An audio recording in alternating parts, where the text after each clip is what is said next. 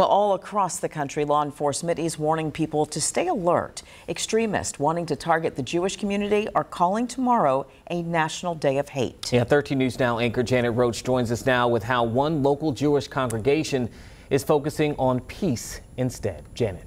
Yes, in response, Jewish organizations have labeled tomorrow a day of peace, not of hate. And police want everyone to be extra aware of suspicious activity. Rabbi Roz Mandelberg of a Norfolk Jewish temple says her congregation is focused on safety given today's climate. She says their security protocols are in place and they've been in contact with all forms of law enforcement.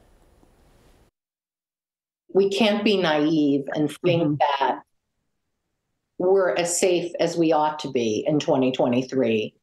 But at the same time, we can't let any hate deter us from living as joyfully, fully, and purposefully as we can as Jews.